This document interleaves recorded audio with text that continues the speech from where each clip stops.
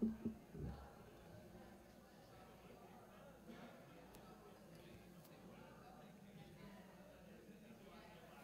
morning, everybody. Good morning. Hey, thanks for coming out on this beautiful, sunny day that we haven't had a lot of, but thanks for showing up. I know if you've traveled around, there's a lot of places that's still very, very icy and not so well, but you guys braved it. Maybe you have a good, nice, no snow on your driveway. Mine hits the sun, so I don't have any snow on my driveway, so I'm thankful for that. But this morning, we're going to kick it off with the offering message. But if everybody wants to stand up real quick. So, y'all don't know I'm a manager at Home Depot, and the first thing we do when we have a meeting or a gathering together is we get stretched out and get limbered up. So why don't we do that for Jesus this morning? So on the count of 3, give me your best Jesus, okay? 1, 2, 3. Now let's do on the count of 3, let's do a big shout, Jesus, where we move our hands and get all limbered up. 1, 2, 3. All right, I think you guys are ready. Y'all can be seated. Again, thanks for coming out. It is fun. Jesus is fun. If everybody didn't know, Freddie said this is fun. Jesus is absolutely fun. So as we get into the tithing part of the service, I came across this. I don't know if it was a devotional or what, but it says, "What are you willing to do for Jesus?" And it starts with Matthew 22:36 through 39. It says, "Master, which is the greatest commandment in the law?" Jesus said unto him, "Thou shalt love the Lord thy God with all thy heart, with all thy soul, with all thy mind. This is the first and greatest commandment. And the second is like unto it. Thou shalt love thy neighbor as thyself." There are some things that Christ requires of us that we will be unable to do if we do not love him. Actually, many things will be completely uninteresting to us if we don't love him. John 14:23 says, "Jesus answered and said unto him, If a man loves me, he will keep my words, and my Father will love him, and he will come unto him and make our abode with him." So, for instance, right now we may be able to do this for him, but we may not be able to do that for him because we have an immature love for Jesus. However, as we keep following him and growing in him, he will make us fall in love with him. Just so you know, the more you get to know him, the more you're going to fall in love with him. So what is it that you're unwilling to do for Jesus right now? Are you unwilling to forgive? Are you unwilling to extend grace? Are you unwilling to love unconditionally? Are you unwilling to give? No doubt a lot of these things are very difficult tasks, but they are even more difficult if you do not have Jesus. You have to have Jesus to be able to do these tasks. Isaiah 53:5 says, "But he was wounded for our transgressions, he was bruised for our iniquities. The chastisement of our peace was upon him, and by his stripes we are healed." Whenever we get to the point to where we think we can't do something for him, remember this verse. Remember those words. By his stripes we are healed. The reason we can do all things through Christ is because of all the things he's done for us. So when you think about unforgiveness and forgiving somebody, when you think about having unconditional love for people, when you think about giving, you have to have Jesus in your heart to do all these things and to do them the way Jesus has intended us to do them. So if everybody will go ahead and stand up on your feet. They're going to play a little bit of music. If you have your tithes and your offerings, bring them forth. Put them in the black box here. If you pay them online, pay them online. But as we get this morning kicked off, go around the room. Tell everybody that you're happy to see them, glad that they made it safe. And then we will get into some praise and worship after that.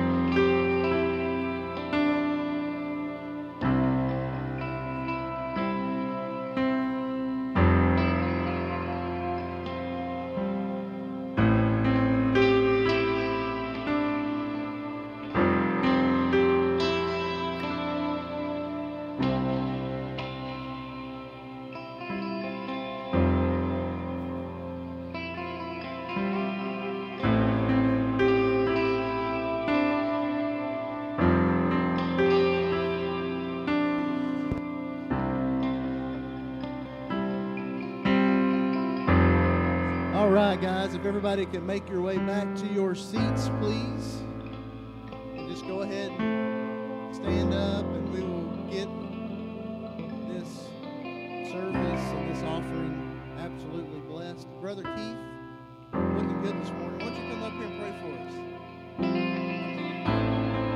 Y'all will stand and point your hand this way for us.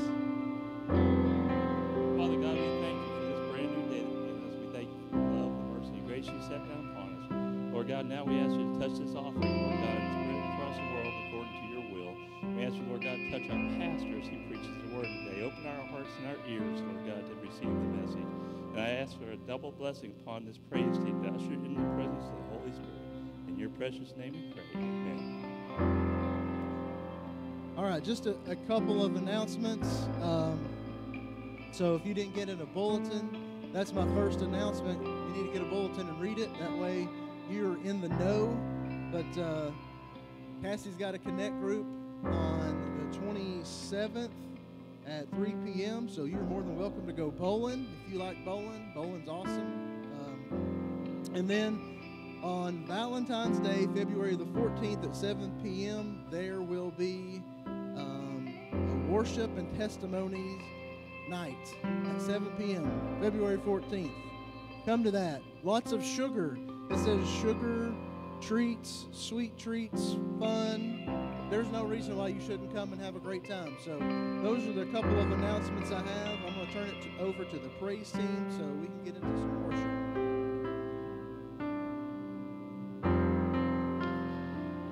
I will stand back up, and it's a privilege that we get to come into the Lord's house today. If you've been cooped up at home this week, then I would imagine that it's even more of a privilege to come into the Lord's house, that we could gather together. And the Bible says that when two or more gather together in His name, that He would be with us, that He would be here. And so, Lord, I'm just asking you right now that, Lord, as we're gathered together, Lord, we're gathered together in your house, Lord, in your name. And God, we ask that you just be here, Lord, that you would be here in a mighty way. Lord, that you have your way, that you have your will, that it would be accomplished in this place today. Lord, that the people that walked in the doors, they're not here by accident or by coincidence, Lord, but that you planned, that you purposed for them to be here today. And we ask you, Lord, that you just do a mighty work in each one of our hearts, that you do a mighty work, Lord, in our minds, in our situations and circumstances, Lord. And that as we worship you, Lord, that you would just take control of matters and things that we can't control, Lord. We give them to you right now, Lord. We give you our hearts. We give you our attention. As we worship you, Lord, help us to just focus on who you are, Lord. And we thank you for being here with us, Lord.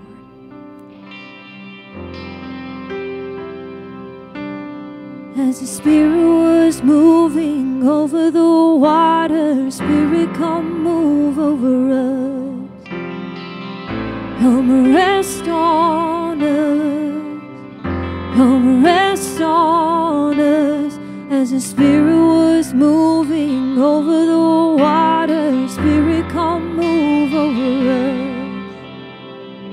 Come rest on us. Come rest on us. Come down. Spirit, when you move, you make my heart pound. When you fill the room, you're here and I know you are moving. I'm here and I know you will fill me.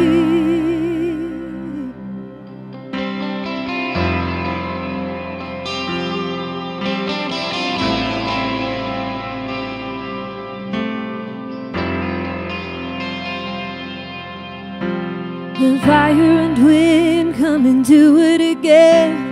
Open up the gates, let heaven on in. Come rest on us. Come rest on us. The fire and wind, come and do it again. Open up the gates, let heaven on in. Come rest on us. come rest on us. A fire and wind, come and do it again. Open up the gates, let heaven on in. Come rest on us, come rest on us. Oh, fire and wind, come and do it again. Open up the gates, let heaven on in. Come rest on us, come rest on us. Come down, Spirit, when you move, you make my heart pound. When you fill the room, you're here and I know you will move it. I'm here and I know you will feel me. Come down, Spirit, when you move, you make my heart pound. When you fill the room, you're here and I know you will move it. I'm here and I know you will feel me.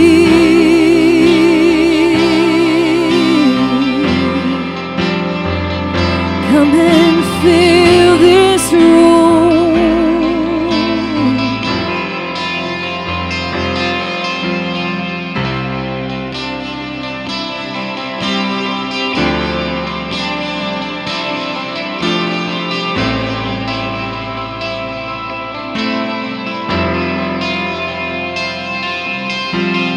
Holy Spirit, come rest on us.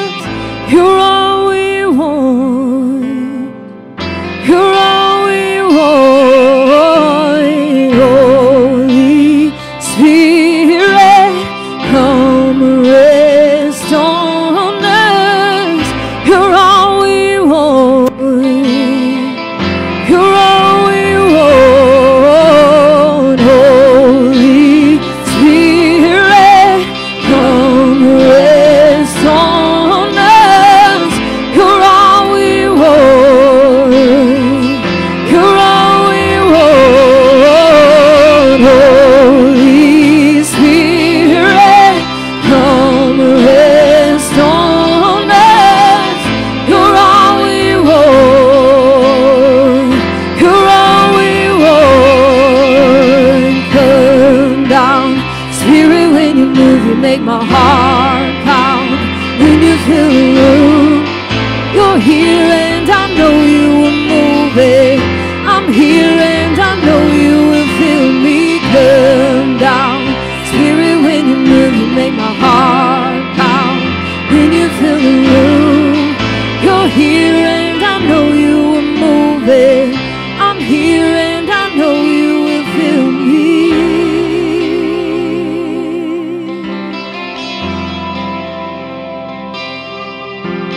Fill this room,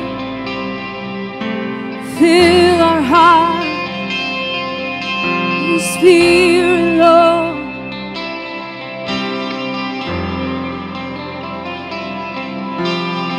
Holy Spirit, come rest on us. You're all we want. You're all we want. Holy Spirit, come rest on us. You're all we want. You're all we want. Holy Spirit, come rest on us. You're all we want.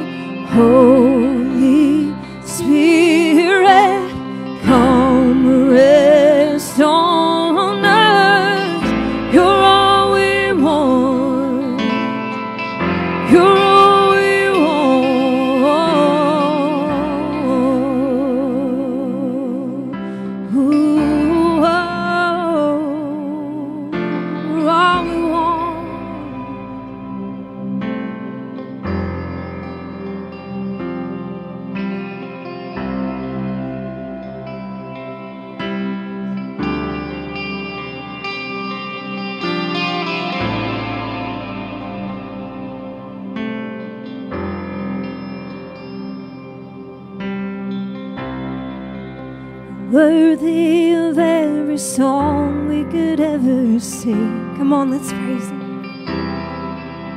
Worthy of all the praise we could ever bring. Worthy of every breath we could ever breathe. We live for you.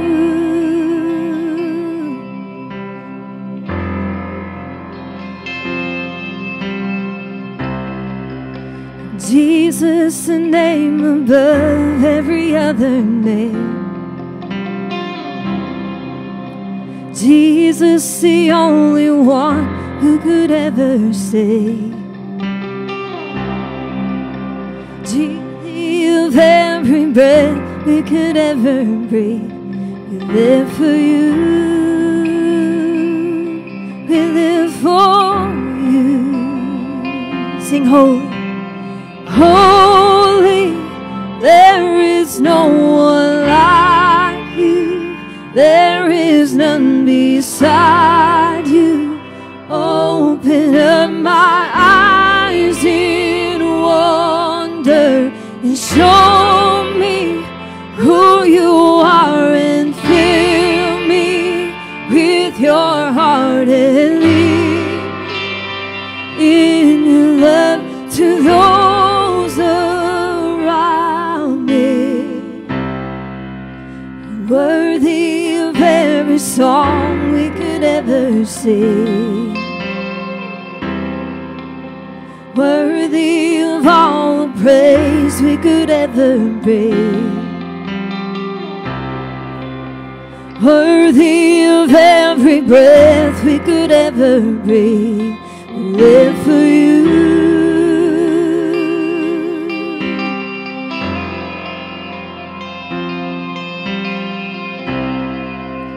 Jesus, the name above every other name.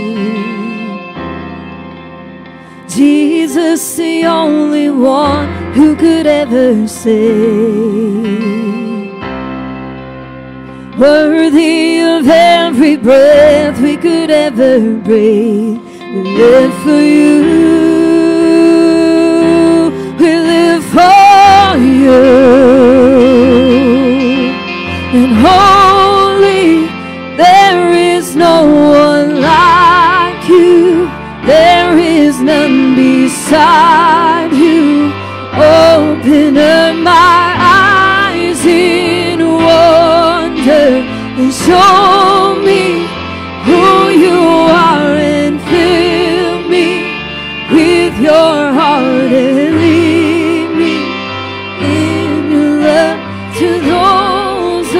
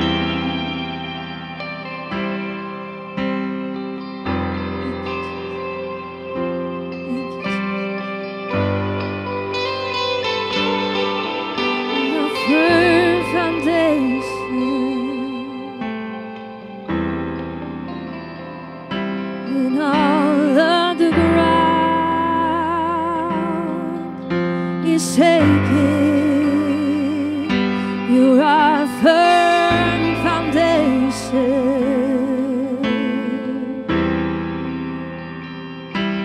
You're the rock.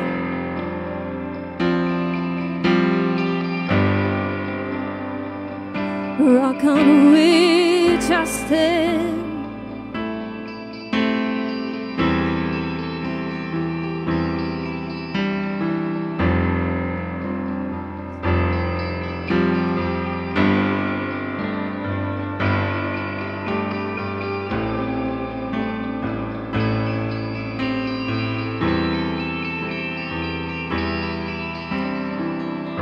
I know that there are lots of people that are in this room today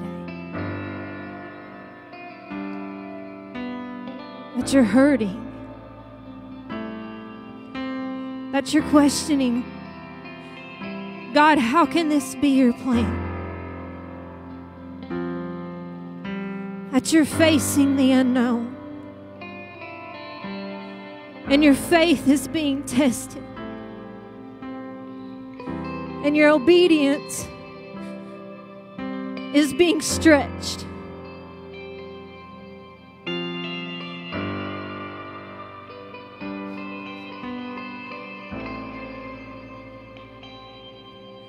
I want you to know that we have a firm foundation. And even when our world seems to be crumbling around us, that we can know that if we know Jesus and if we're holding on to His hand, that we have a firm foundation. He's the rock on which I stand when all other ground is sinking sand. Thank you. I was reading a devotion this week and it was talking about when we cry out to the Lord, that He hears us. We don't serve Buddha or some other God that's buried in a grave somewhere, but we serve a living Savior. We serve a God who knows what we need before we even know. We serve a God who never sleeps. He never slumbers. And He knows every hair that's upon your head right now. He knows the things that you're facing. He knows the things that you're walking through. He knows the hurt and He knows the pain and He knows the struggle. And I was reading this devotion and it was about this orphanage in China where these missionaries went in and it was just silent. Because these babies had realized that it didn't matter how long they cried because nobody was going to come and help them. Can you imagine that? That the babies didn't cry in their cribs because they knew it didn't matter how long they cried, that no one was going to come and help them. And it just reminded me of the fact that we can cry out to the Lord and we can know that He hears us. We can be those children that cry and say, Lord, how is this your plan? How is this going to work for my good? Lord, how is this going to happen? But we can know that He is a heavenly Father that is not like our earthly fathers and mothers, but He is a heavenly Father that knows exactly what we need and He knows when we need it.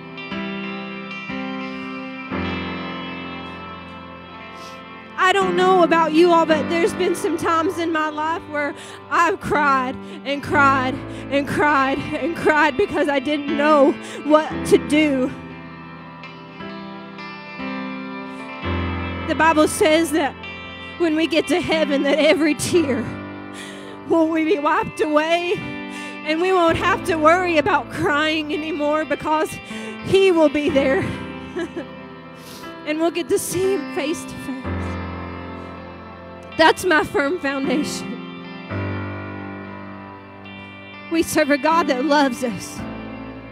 And if you can just wake up in the morning and if you can just remember that, if you can just remind yourself when things get hard that I have a God, I have a heavenly Father that loves me. So much so that He sent His perfect, sinless Son to give His life to pay for me. No matter what I've done, or who I've been, or who I've been with, that He loves me. That's our firm foundation. That's what we stand, that's what we build everything on, is the fact that He loves me when I don't deserve it. Thank you, Jesus. Thank you, Lord, that you hear our cry. You hear the cry of our hearts, Lord, and you know. Lord, you know how to fix it. You know how to work it out. You know how to do it when we don't know how. And we're asking you, Lord, I'm asking you on behalf of the people that are here right now, Lord, that you would move in this place in a mighty way. God, that your will would be accomplished here. Lord, that people's hurts and their needs and the situations and circumstances that they face, God, that you be right in the middle of it. God, like I said last week, you are El Roy. That means the God who sees. Not only do you hear our cries, God, but you see our pain. You see our circumstances, God. You see everything that we face, Lord, and you know. You're the answer, God. And we thank you for it. And we hold on to it as our firm foundation. We build upon you, Lord.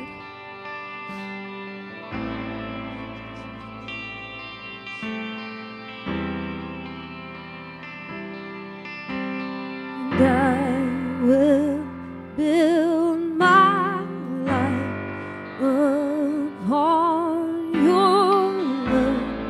It is a firm foundation, and I will put my trust in you alone, and I will not be shaken. Oh, I will build my life upon your love. It is a firm foundation, and I will put my trust in you alone, and I will not be shaken.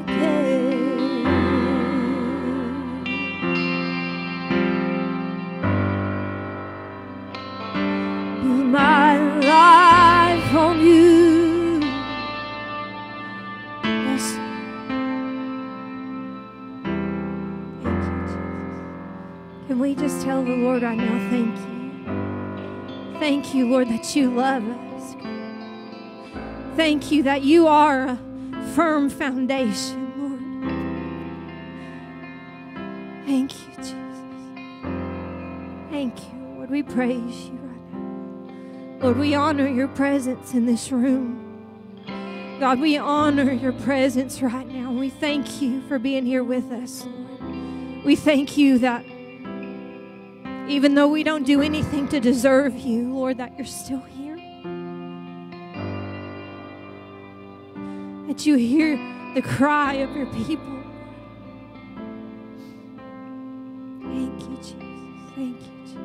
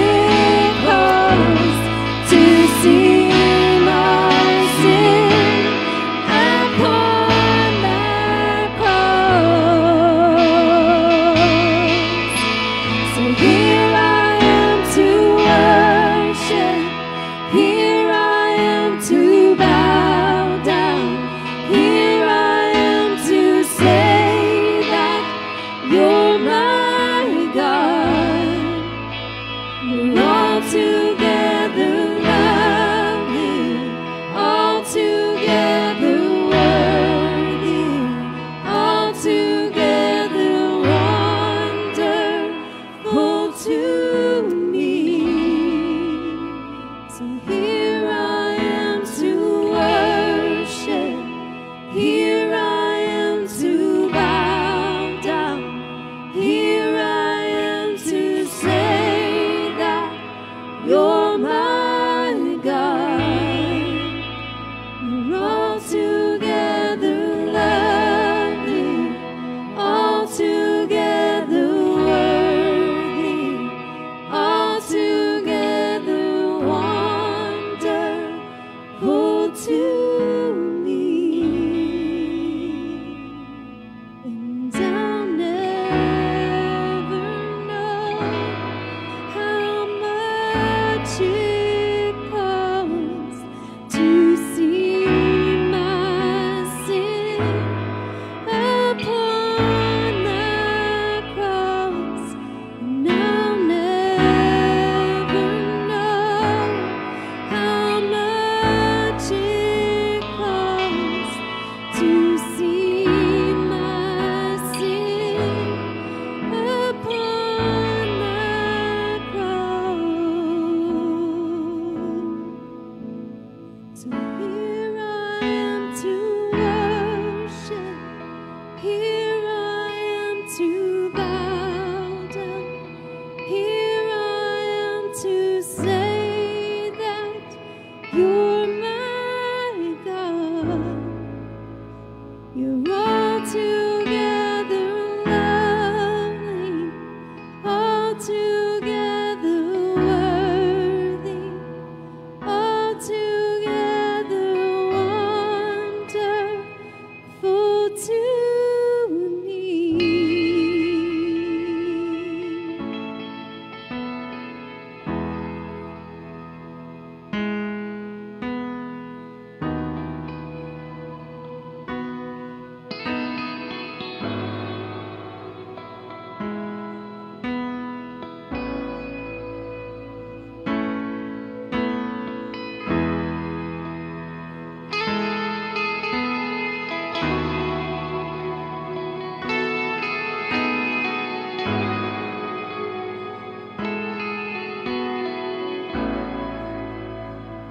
I want to sing that bridge again. And I know that we're not supposed to dwell on our past, and we're not supposed to think back on the way that things used to be and the life that we used to live, but sometimes it's a good reminder that we don't know how much it costs to see our sin upon that cross. We weren't there that day, but I can only imagine for the things that I've done that someone would have to suffer and to die and be tormented and humiliated out in public. For me, the fact that he would do that, it makes no sense. But he did it anyway.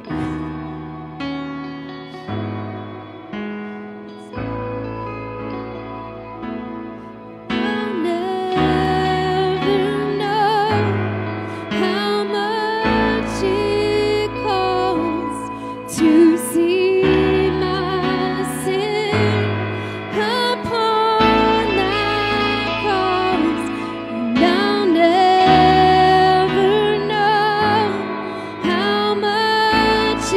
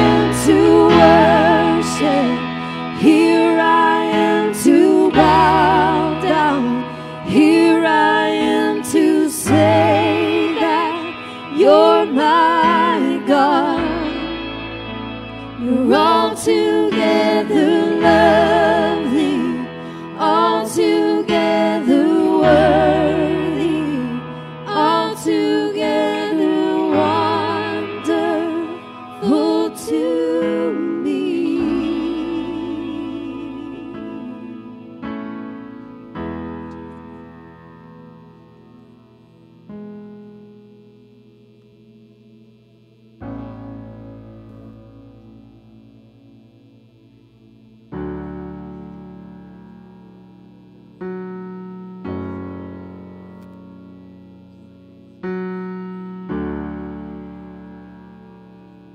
When you walk into the room, everything changes. Darkness starts to tremble at the light that you bring. And when you walk into the room, every heart starts burning. And nothing matters more than just to sit here at your feet and worship you. We worship you.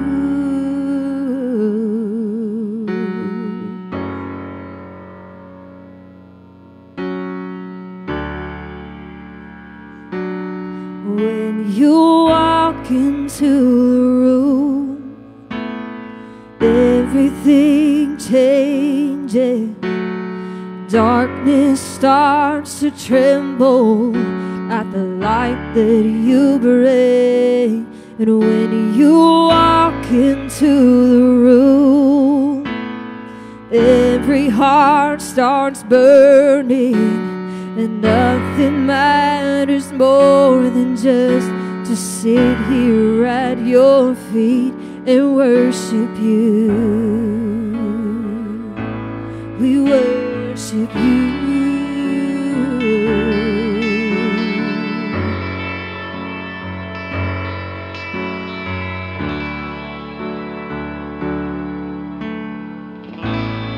We love you, and we'll never stop. We can't live without you, Jesus.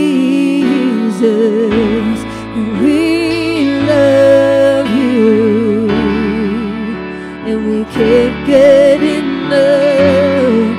All this is for you, Jesus.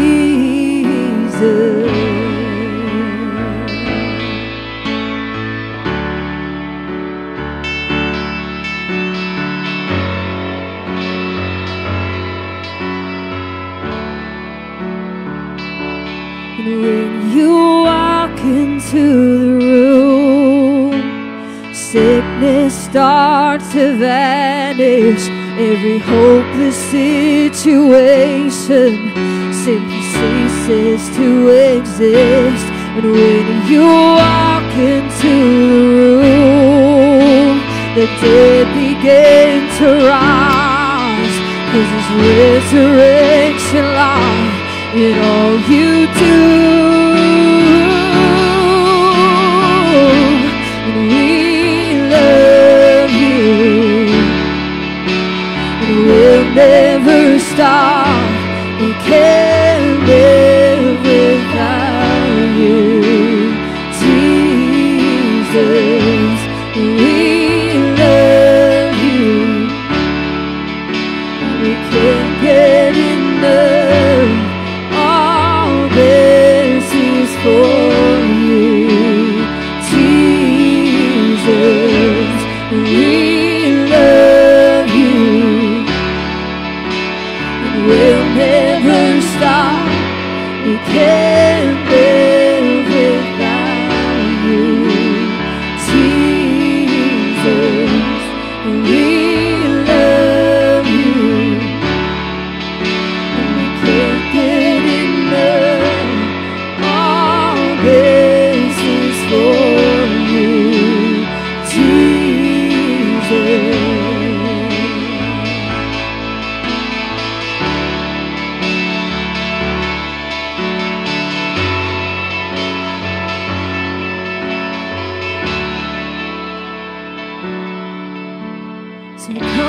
consume, God, all we are.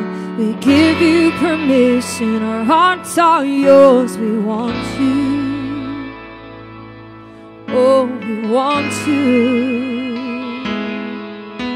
So come and consume, God, all we are. We give you permission, our hearts are yours, we want you.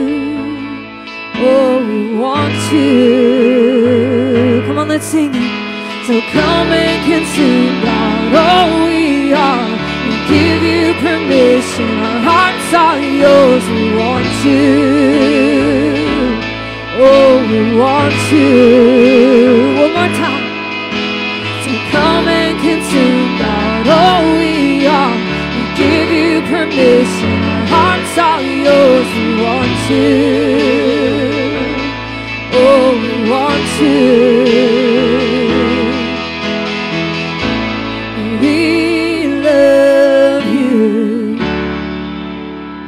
We'll never stop. We can't live without you, Jesus. We love you, and we can't get enough. All this is for you, Jesus.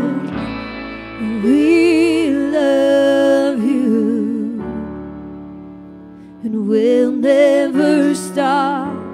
We can't live without you, Jesus. And we love you, and we can't get enough. All this is for you, Jesus.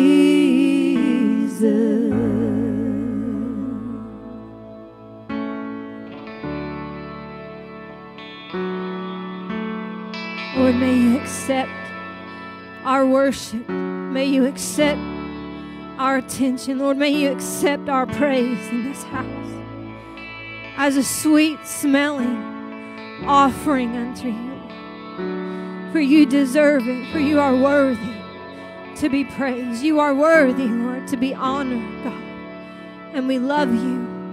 And Lord, we're not going to stop.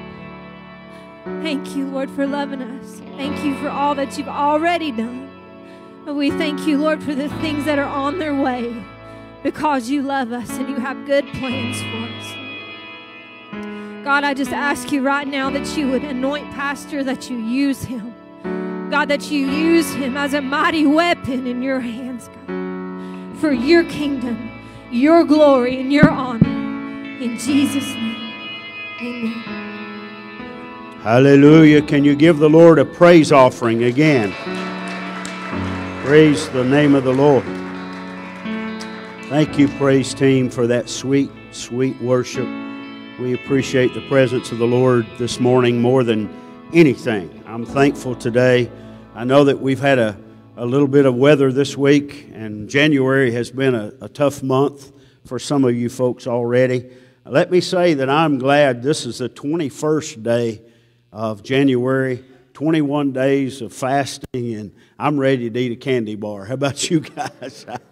Praise the Lord. I'm thankful that tomorrow is day 22 of January, and this fast will be completed today. For all of you guys that have joined with us, I know that some folk have been on the Daniel fast, and whatever you've been fasting, whatever prayers that you've been praying, I pray that God continues to touch you and minister to you. I know that prayer and fasting is not just for January, but it's a good way to kick off the year, isn't it? Amen. It's good to see all of you here this morning. Appreciate everybody coming out on this cold January day. I know it's tough in some places. Our subdivision road is like a skating rink this morning. It has inches of ice on it, and it is amazing, but hopefully this week we've got rain coming, and I know that it's going to get rid of some of this snowfall, but I'm so glad you're here. It would be really tough for me just to preach to Mother Teresa this morning, but I would have done that if I had to, because she needs it. She needs it. Just kidding. Just kidding. Praise the Lord. How many ministers do we have in the house this morning? Can I see your hand?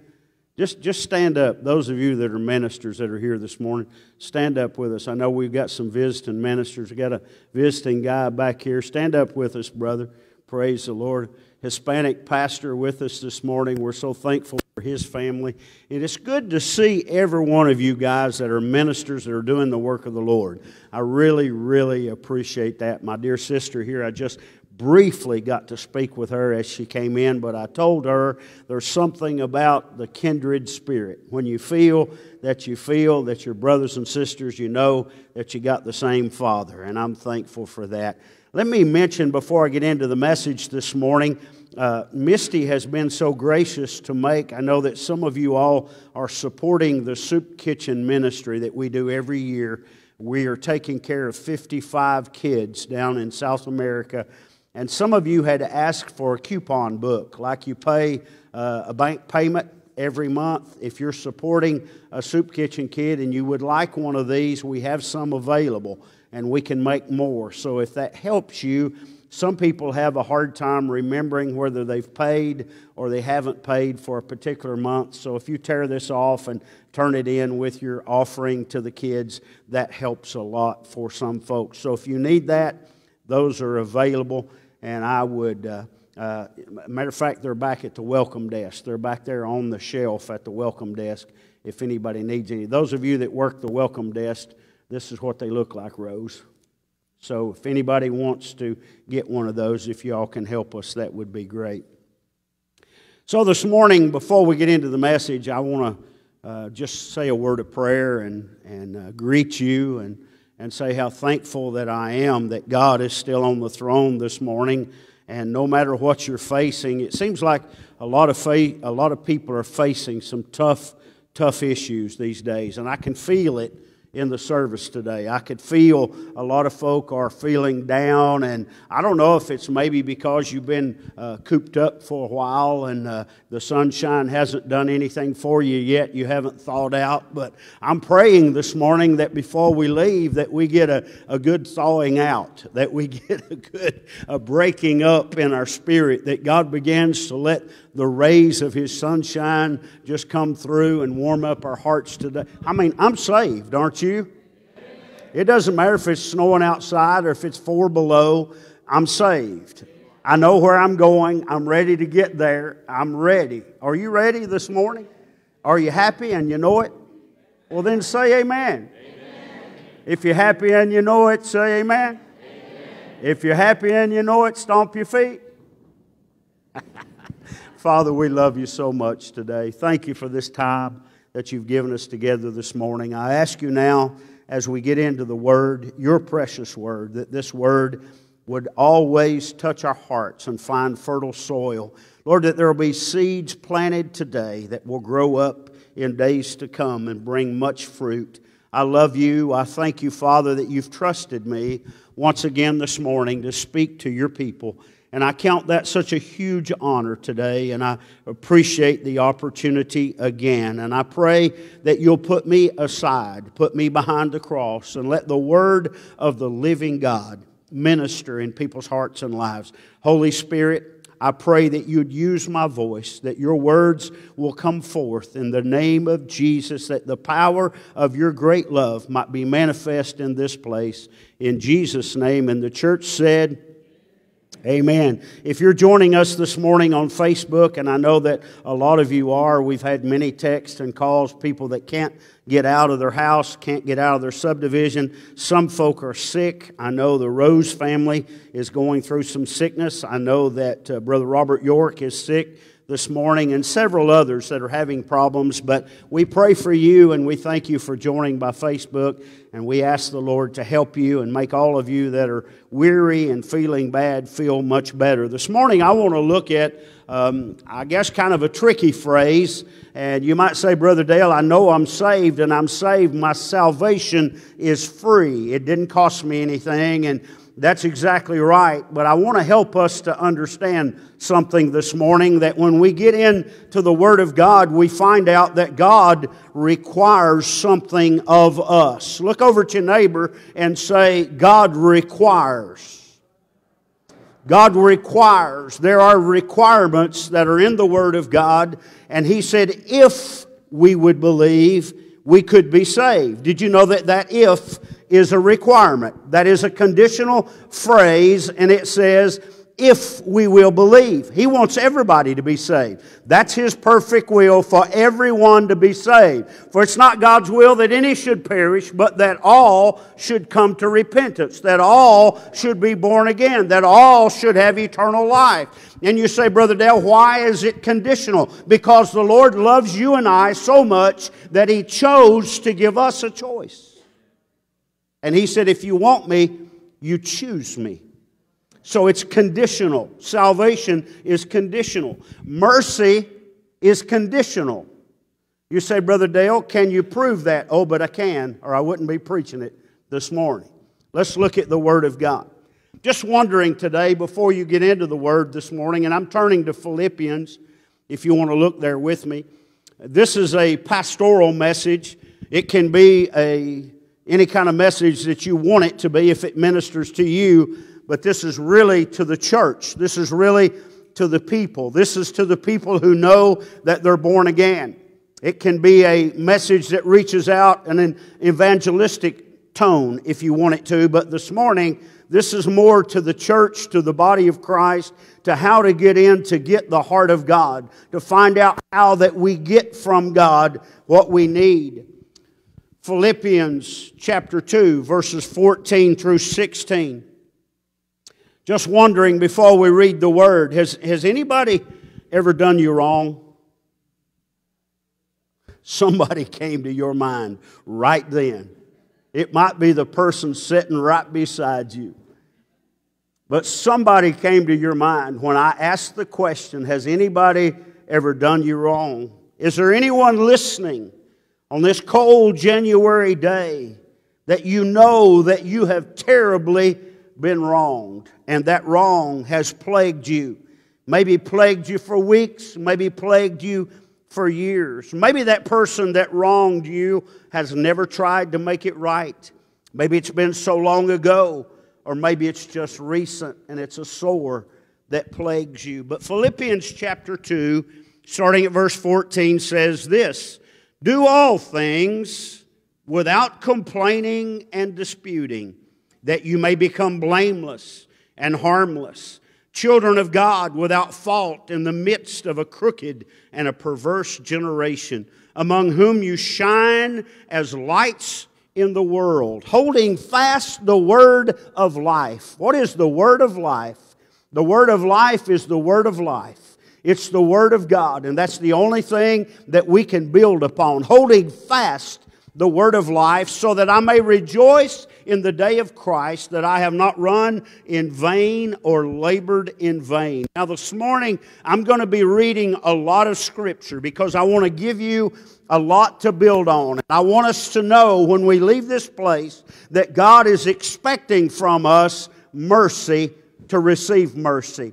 There's a trade-off that happens here. You say, Brother, I don't like that word. I don't either normally. But this is something that we really need to pay attention to, because if the Lord is going to minister to us in particular areas, then we need to be used as an instrument in this world where we live to offer the same things that we're looking for. Doesn't make sense, Brother Dale. I know, but it will. Hang on. Hold on. Matthew chapter 5, verse number 7.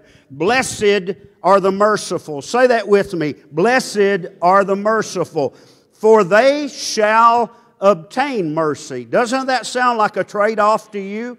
Sounds like a trade-off to me, because blessed are the merciful, and because they were merciful, they get mercy. So mercy for mercy. Let's look at James chapter 2, verse number 13. For judgment is without mercy to the one who has shown no mercy. Mercy triumphs over judgment. Let's look at Proverbs 21:13. Whoever shuts his ear to the cry of the poor will also cry himself and not be heard. So let's go on again to Matthew chapter 6. For if you forgive men their trespasses, your heavenly Father will also forgive you. But then listen at verse number 15. If mercy is not offered, mercy is not given. Are you hearing me? This is a trade-off. But if you do not forgive men their trespasses, neither will your Father forgive your trespasses. Isn't that deep this morning, yet very, very simple? It's an absolute claim. It's an absolute statement. It's an absolute necessity that we understand. If we have people that have wronged us, and all of you nodded your head that you have, it may have been a 6th grade teacher that belittled you and made you feel like snuff, and all of a sudden from the age of 6th grade, whatever that age is, you have felt imperfect, you felt beat down, and I'm using a crazy example this morning, but whatever it is that plagues us today, we must learn to offer forgiveness or mercy. We must learn to push that out front even before it is received in our pocketbook. We must understand that to offer mercy, we receive mercy. I mean, after all, when we were still in sin, we received what? Mercy. When you and I were lost as a ball in high weeds, the Lord Jesus Christ loved us. When we were still in sin, Jesus died for us that we might be saved. So he who shows no mercy to man, or in other words, he who does not exercise himself in the works of charity and mercy to his needy fellow creatures, shall receive no mercy at the hand of God. We must consider and we must be forgiving. The people who hurt us must be forgiven. We must always consider how much Jesus has forgiven us. They sang about it this morning. How much did it cost on that cross? How much did He pay? What was the price that was paid for your salvation? And if it had just been you or me or anyone, He would have died the same, because that love is so great, and the price of love is always a big price. It's always a big price. We don't deserve His love. We can never earn His love. He forgave us because He's a merciful and a gracious God. Because we've already been forgiven of all of our sins and set free, we must forgive others by becoming so transparent that His mercy and grace will radiate through every aspect of our lives. Well, I would forgive them, but... Well, I could get over that, but... I'd be fine if they would come and bow down before me and shed tears and say, I'm so sorry, I would forgive them. Is that what the Word says to do? And I know this is a hard message. I'm just asking you, chew on it a little bit and let the grace of God and the love of the Lord permeate through your life, because this is a necessity. To receive forgiveness, man, I've done a lot of wrong. Any of you guys done a lot of wrong? Any of you all, the heap of your wrong is higher than the heap of your good? If you wanted to weigh them out, man, I got a big pile of wrong. And if I want that wrong forgiven, how do I get that forgiven? I forgive. And the Lord says, if you forgive, you might be forgiven. Is that what He said? You shall. I love that word, shall. You shall be forgiven. So if I forgive, no matter what they've done or what they do, or if they ask for forgiveness, if I just say, Lord, I forgive them, I lay it down at the cross, I can't do anything about it, I refuse to carry. Did you know that the person who carries the hurt, even though you didn't do the hurt or cause the hurt, it's more damaging to your life and to your health than it is to the person who did it. The person who did it may never face it again until they stand before God. But you're facing it every day. And you're carrying it every day. And the weight of it is weighing on you every day. and stress is building up and pressure is building up. And it's like my mama's pressure cooker, that the little wiggly dig thing up at the top went off and it didn't work anymore. It got stopped up, and all of a sudden when it didn't wiggly dig anymore, you know that little thing. Some of you guys don't even know what a pressure cooker is.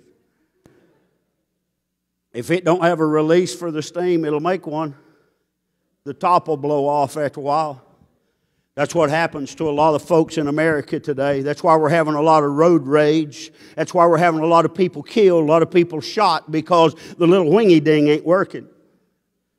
You say, what's the little wingy ding, Brother Dale? Sometimes it's getting down on your knees and praying and saying, God, forgive me and help me to forgive everybody else. And God, whatever it is that they've done against me, forgive me. And help me to forgive them. We're never to give condemnation, but always to be a giver of mercy. Ephesians 2, 4 through 7, but God, who is rich in mercy, because of His great love with which He loved us, even when we were dead in trespasses, the King James says, in trespasses and sins, made us alive together with Christ. By grace you have been saved, and raised us up together and made us sit together in heavenly places in Christ Jesus, that in the ages to come He might show the exceeding riches of His grace and His kindness toward us in Christ Jesus. How do we get that? By offering mercy, by offering grace. It's already out there. Cassie, that mercy is already out there. That gift of salvation is already out there. It's been given. But how do we get it? By offering the same thing that we need. By offering salvation. By offering grace. Mercy and grace work hand in hand. Grace is what saves you. Mercy is what sustains you. Mercy eliminates the pain. Grace cures the disease. Mercy offers relief from punishment. Grace offers pardon from the crime. So, Brother Dale, my first point this morning, I finally got the foundation laid. This is point number 1. Hallelujah. Now it's almost time to quit. What must I do? Pastor, there was a young man that came to Jesus one time and he said, what must I do to inherit eternal life? I'm going to read you quite a bit of Scripture now. This message is filled with Scripture. And if there's anything that will work in our lives, it's the Word of life. It is Scripture. Let's listen. You can follow along with me. I'm going to have it on the board for you. This is in Luke chapter 10. This is a pretty deep subject right here, and it's something that we need to really pay attention to. And behold, a certain lawyer stood up and tested him, saying, Teacher, what shall I do to inherit eternal life? And he said to him, what is written in the law? What is your reading of it? So he answered and said, you love the Lord your God with all your heart, with all your soul, with all your strength, with all your mind, and your neighbor as yourself. And he said to him, you have answered rightly. Do this and you will live. But he, wanting to justify himself, said to Jesus, and who is my neighbor? Then Jesus answered and said, a certain man went down from Jerusalem to Jericho, fell among thieves, who stripped him of his clothing, wounded him, and departed, leaving him half dead. Now by chance a certain priest came by down the road, and when he saw him, he passed by on the other side. Likewise a Levite, when he arrived at the place, came and looked and passed by on the other side. But a certain Samaritan, as he journeyed, came where he was, and when he saw him, he had compassion. What did he do? He needed mercy, and he gave mercy. He had compassion. So he went to him, bandaged his wounds, pouring on oil and wine, set him on his own animal, brought him to an inn, and took care of him. On the next day when he departed, he took out 2 denarii, gave them to the innkeeper, and said to him, take care of him. Whatever more you spend, when I come again, I will repay you. So of these 3, which of these 3 do you think was neighbor to him who fell among the thieves? Listen to verse 37. And he said, he who showed mercy on him. Then Jesus said, Go and do likewise. Man, was that ever a trap. That guy thought he was going to trap Jesus, and he wound up with his big foot right in the trap, didn't he? That's the way the Lord does. He gives mercy, and He shows us to receive that mercy. To receive that mercy, we give mercy. The Samaritan was the dog of that day's society, the reject, the poor class of people. The Samaritan was important to Jesus because He showed mercy to the hurting. We're never more like our Heavenly Father than when we're giving out of mercy. Jesus desires acts of mercy and not sacrifice, according to Matthew 9:13. If we truly love God, we'll prove it by the acts of mercy that we give out. So what are you saying, Pastor? Do we dish out what a person deserves? And I know sometimes, and if this message is not for anybody else in the room or on Facebook or in this world today, this message is for me, because sometimes I want to dish out what I feel like people deserve. Is anybody with me in this corner? Every now and then, if that person at Walmart is rude to you, I want to back up about 2 steps and say, bless God, you need an attitude adjustment. Is anybody with me? If anybody comes up in your face many times, we want to climb right back up and say, and this message again, I'm saying there's a whole bunch of fingers that are pointing back at me, but can I tell you, this is good for everybody. This Word of God is good for everybody. All of us need mercy, and all of us need to offer mercy. If we offer mercy, then we get mercy. So let's look at the next point. This mercy, I'm so glad. I've wore it out so many times, but it's new every morning. Hallelujah, it's fresh every morning. It's good every day. Lamentations 3:22. Lamentations 3, come on computer. It went too far that time. Through the Lord's mercies we are not consumed, because His compassions fail not. Verse 23, they are new every morning. Great is your faithfulness. You see, the mercy and the unfailing love of the Lord never ends. His mercy is brand spanking new every morning. David said something like, though I make my bed in hell, you are there. The love of God is surrounding. If any of you, and God forbid that any of us don't make it to heaven, we're going to have to walk to hell through the mercy of God. Did you hear me? God's mercy is overwhelming, and He wants us all to be born again. Every day we're given a second chance and a brand new start in life. We get up of a morning and there's 7 inches of snow on the ground or 9 inches of snow on the ground, or it's raining and there's clouds over the house, and we get raining and clouds in our spirit. And I felt it this morning.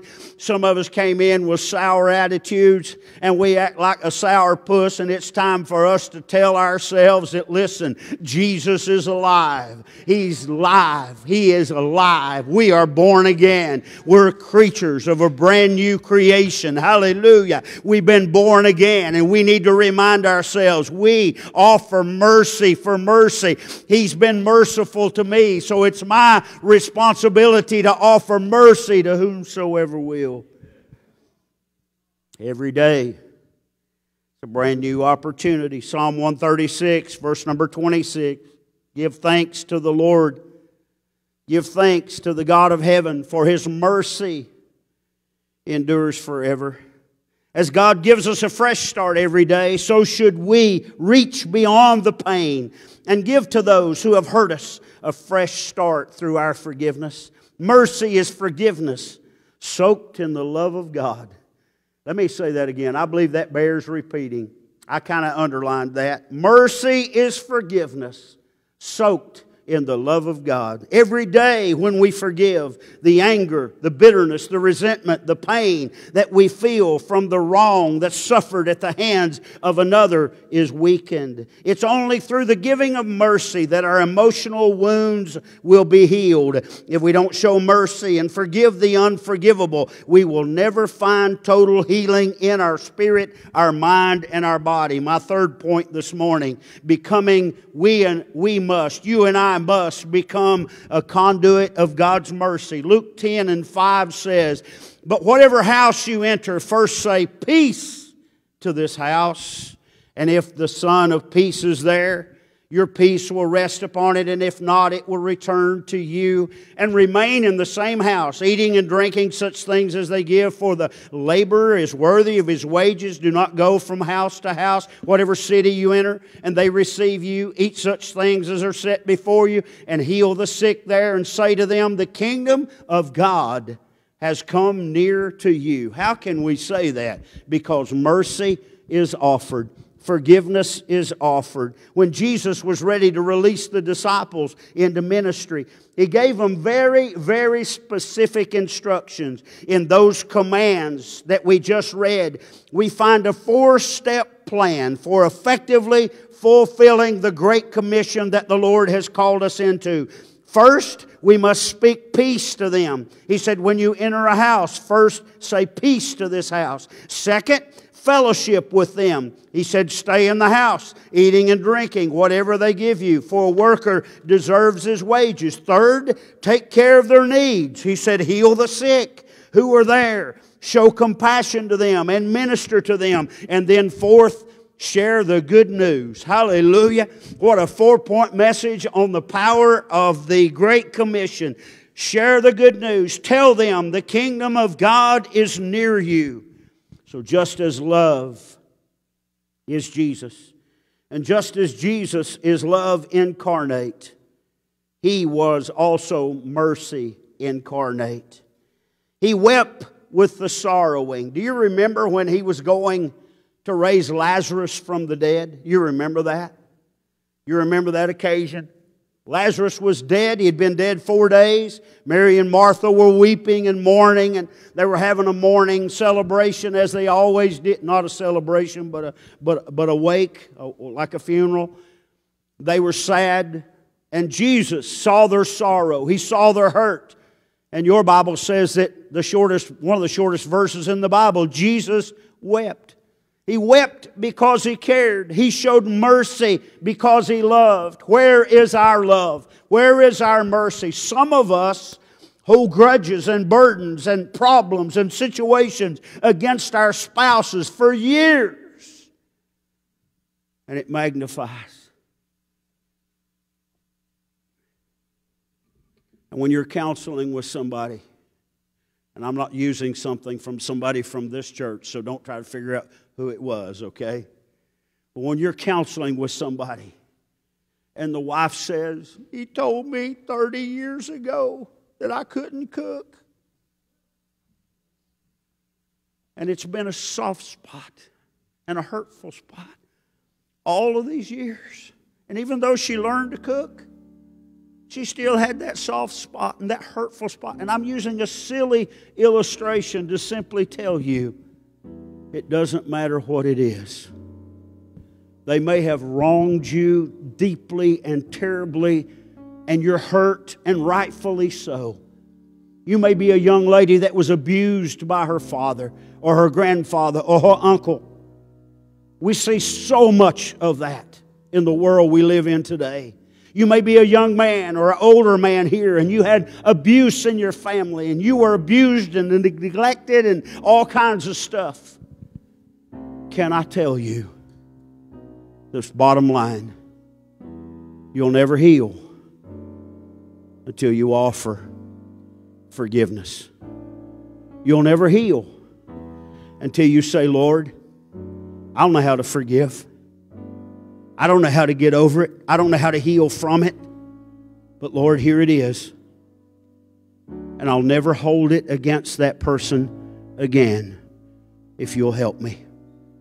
Sometimes, depending on the occasion, depending on the situation, the Lord will prompt that individual who is offering the forgiveness to make a phone call, or to walk up and give a hug, or to simply say, I forgive you. I didn't say that God called you to be their best friend. Depends on the circumstances.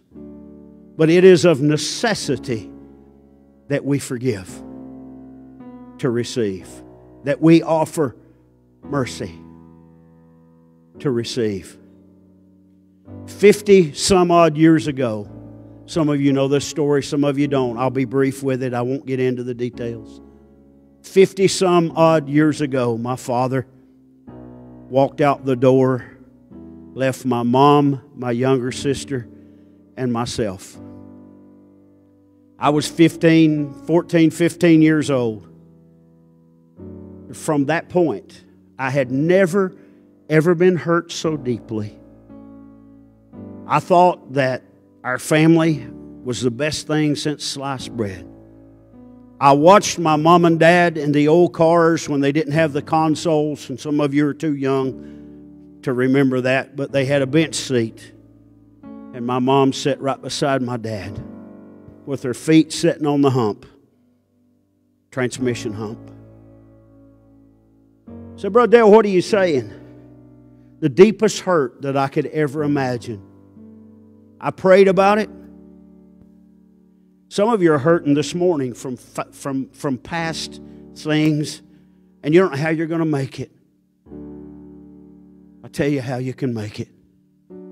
Jesus gave the instructions. Forgive. Turn it over and let me have it. Let me have it. For 50 plus years, I prayed and I prayed. DJ, I asked God, a year and a half, almost 2 years ago now, I guess, after praying and praying and turning it over to God, and I said, God, I'm not holding anything. I've forgiven. I've given it all. I don't know what else to do.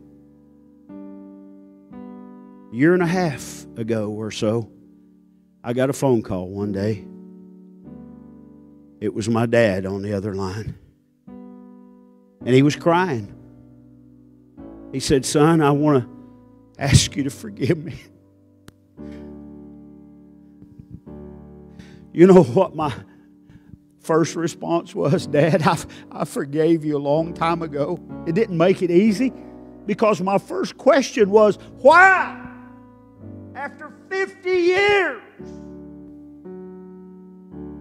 But God said, I'm faithful. I'm faithful. I'm faithful. I had offered forgiveness, and it paid off. It came back. And the hurt, yes, sometimes it's still there because I feel cheated. But Dad told me just a few days before he passed, he said, son, we couldn't spend much time together down here, but there's a new day coming, and I'll see you over there. What's hurting this morning in your life? What's upside down in your life? Are you waiting on somebody else to make the first move? Can I tell you that somebody did? His name's Jesus. He made that first move, and it was a huge move. I didn't know they was going to sing that song about the cost of Calvary. But what a fitting song, because that first move, Joy, paid for everything. Every forgiveness that could ever be offered is summed up in the price of the Son of God. Would you stand with me this morning? It's just now turned afternoon, so stand with me this afternoon. Just as Jesus was love incarnate, He was mercy incarnate.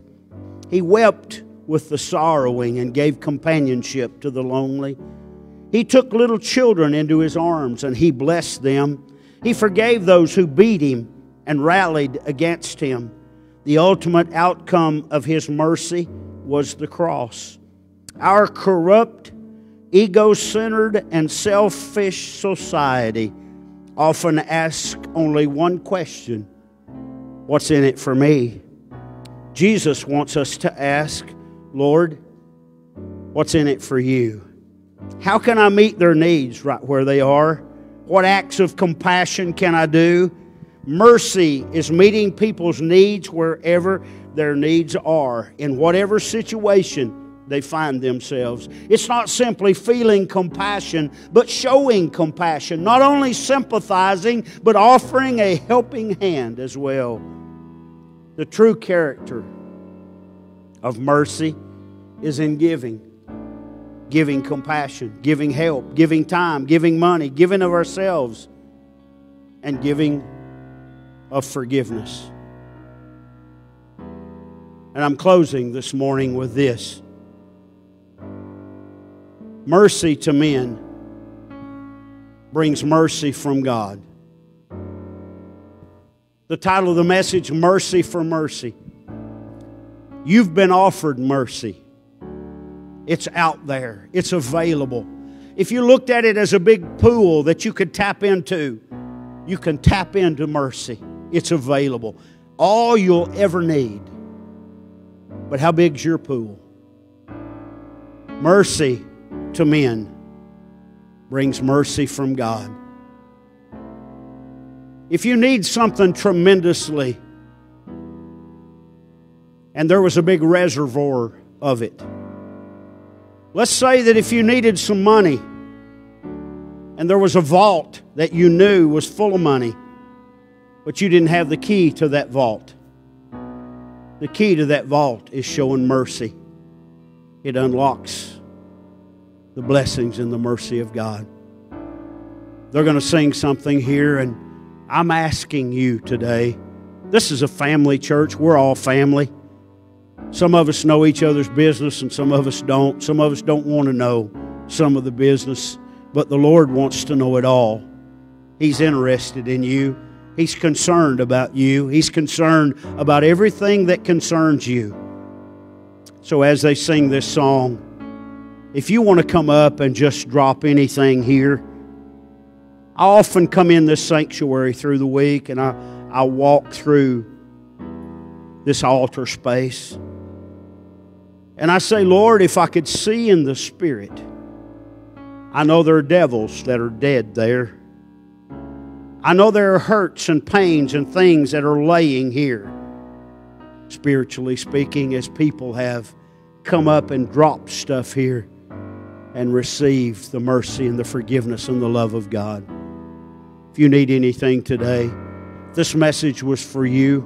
Those of you that are on Facebook, if this message has ministered to you or touched your heart, remember, when we offer mercy to men, we get mercy from God. He's just looking to bless you. Go ahead, ladies. Would you come to the altar if you need us to help you pray for anything? If you need anything at all, come on to Jesus this morning. What the mercy of God can do.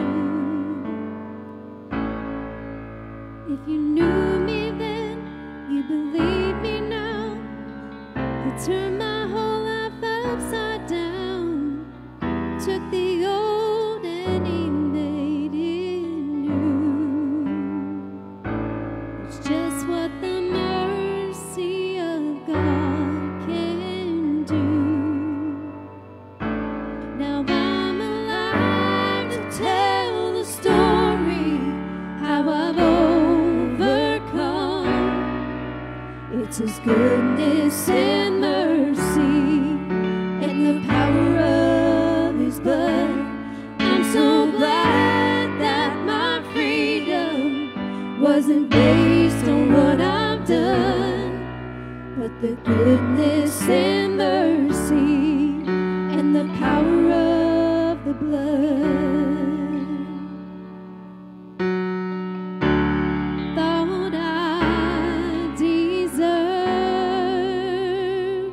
oh, to be 6 feet beneath the earth.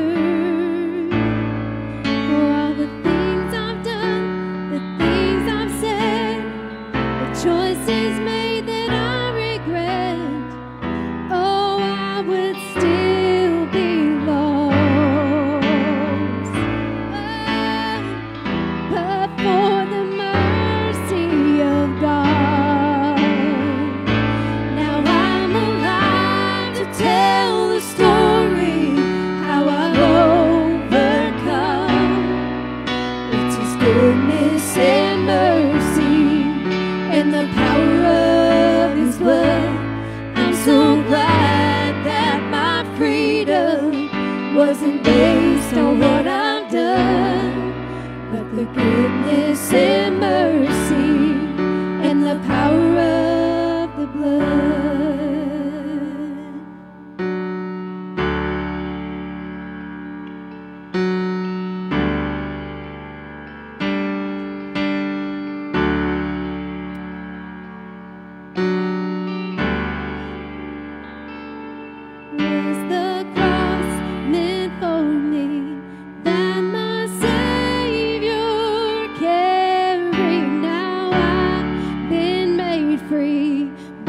the mercy of God was the grave meant for me, where my sin lay buried. Now I stand redeemed by the mercy of God.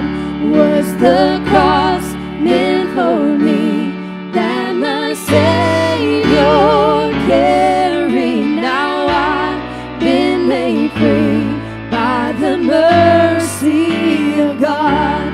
Was the grave meant for me, where my sin lay buried? Now I stand redeemed by the mercy of God. Was the cross meant for me, that my Savior carried? Now I've been made free by the mercy of God. Was the grave meant for me, where my sin lay buried? Now I stand redeemed by the mercy of God. Now I'm alive to tell the story, how I've overcome. It's His goodness and mercy and the power of His blood. I'm so glad that my freedom wasn't based on what I've done, but the goodness and mercy and the power of His blood. It's His goodness and mercy and the power of His blood. It's His goodness and mercy and the power